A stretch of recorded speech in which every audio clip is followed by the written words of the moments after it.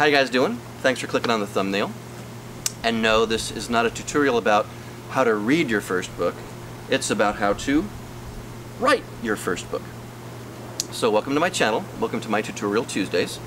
And yes, today I'm going to talk about 2 ways of how you can just get rid of writer's block and just start writing. And stay to the end because I'm going to have a trick that Stephen King uses to finish his books.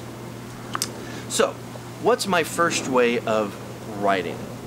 My first way of writing, and I do have 8 published books, see them all there, so I know a little bit of what I'm talking about. But one of my ways is just to write. A lot of people think you've got to sit there and figure out, okay, here's my character list, and here are the motivations, and here is this, and here is that. And yes, that can help because you do need structure to your book, but it's not a necessity. And that can happen organically if you just start writing. So with this one, I knew, okay, I wanted vampires, I wanted CIA agents, I wanted 3 of them, and I just started going for it. And so how that works is that if you just start writing scenes, okay, you know it's got to be action, so 3 CIA agents, and they're in the field, and they're running down the road, and well, okay, how about the Secret Service agents? Yeah, and Secret Service agents start running after them, and you just start writing, you start building, and then next thing you know, instead of sitting there staring at a blank page, dun dun dun, you are now staring at words on a page, and then several pages. And what happens is that you might get to page 7 or 8 in a scene, and then suddenly go, oh, now I know how I want this character to act. And so suddenly you might want a character to be sarcastic or rude or anything like that. That's great. So now suddenly you pinpoint a characterization of that character, but now you're going to have to go back those 7 or 8 pages that you've written and adjust some dialogue. And that's okay because I'm sure you've heard that writing is rewriting. And so that's one way to just move forward. You just start typing, start writing. You're going to get an epiphany, go, oh, that's right, okay, we can do it this way. And then you go back and then you update that character's dialogue. Boom. Just keep doing that, because as you do that, as the characters grow, as the storyline grows, and don't worry about the storyline being so confusing in your head to confuse you, if you just start writing, you'll be surprised that your source starts to work with you, and next thing you know, you're really not putting the effort into the words. They're kind of coming through you, and you're like, oh yeah, okay, then they say this, oh my god, yes, then they say, oh, that's so great, and it's just going to start coming alive in your head, and it's going to be just kind of transcribed onto the laptop, or if you're writing longhand, however you do it. So that's the first way, is just start writing.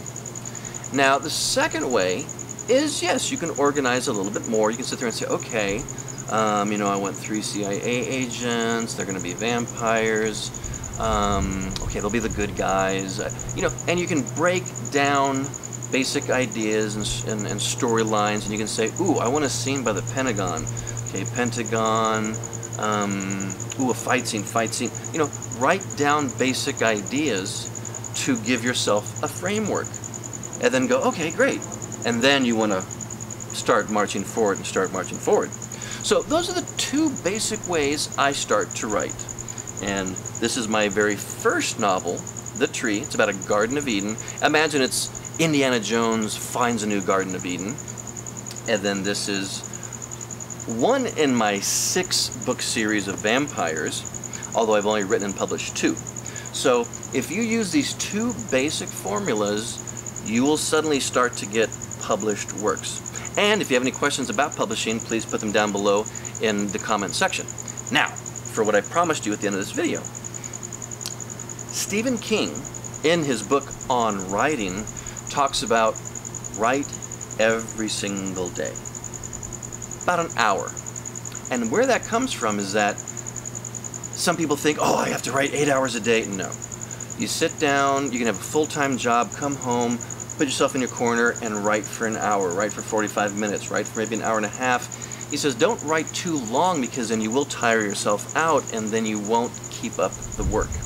And so basically if you just sit down for an hour a day, sometimes you're going to write for 30 minutes, sometimes you write for an hour and a half, and sometimes you will sit there and stare at the screen and have no idea what to write. And I've literally done this to where you're sitting there and you're like, and, save, close, boom, I put a word down. So don't be afraid to just put one word down, close the file for the night, come back to it the next night.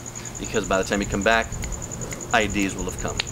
And so that's it. So those are your 2 ways to start writing your first book. So I do want to hear in the comment sections below, do you have books? Are you working on one? Are you not working on one? Do you have one completed but you have no idea how to publish it? Let me know, because I can help you with that.